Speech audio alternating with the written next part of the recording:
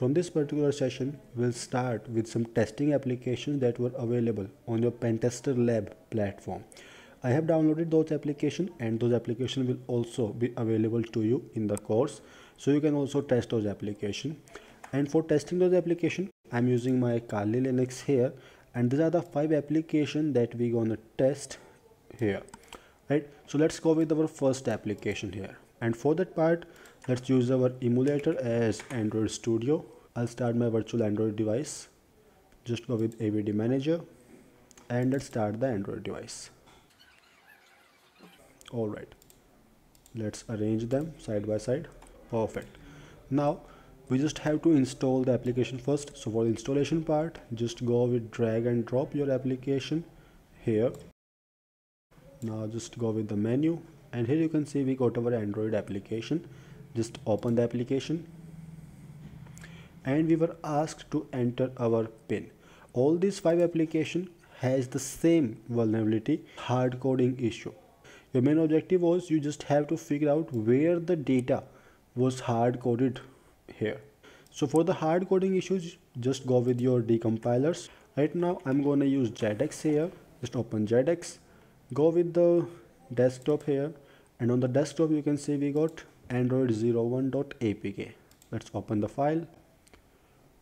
Done. Just follow the package name, and the package name here was com.pentesterlab.android. This was the package name here. Inside the package name you can see we got our main activity. If you don't know the package name or anything else, just go with your manifest file, and from the manifest file you can figure out the package name, which was written in the second line here. The package name was com.pentesterlab.android01. Or you can also figure out the main activity which was available on this particular location, com.pentesterlab android01, and your main activity. If I go with the source code for main activity, here you can see we got simple class declaration here. Under the class declaration we defined 2 variables. First one was your PIN, and second one was a submit button here. PIN was an input field and this was a button. After these 2 declarations, we got our onCreate method, and inside those onCreate method we got our basic declaration for this submit button and the PIN input field here, right? And we simply set a onClick listener for this button. After that part, if you go with the onClick method that was set on the listening mode, you can see we got 2 if condition, and if both the conditions were true, we simply define an intent, which was again act as a message box here. The intent name was again intent, which will put an additional element here, and the additional element was PIN. With this PIN as a key part, the value will be fetched from this pin.getText.toString. It means whatever you enter here in this input field will be collected and sent back to this intent here. After that part, you will simply start an activity from this intent. After that part, we'll simply call the finish method, and we return our functions here.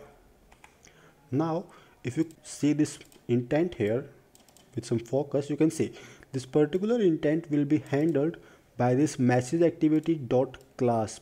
It means this particular class will handle the intent.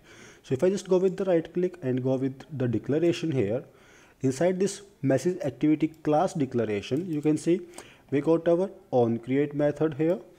Inside the onCreate method, we got our basic declaration part for the superclass and the basic components of the activity or the class here. Then we got an intent handler method with the get intent name, and we also collect some extra message values here, and we simply convert them into string.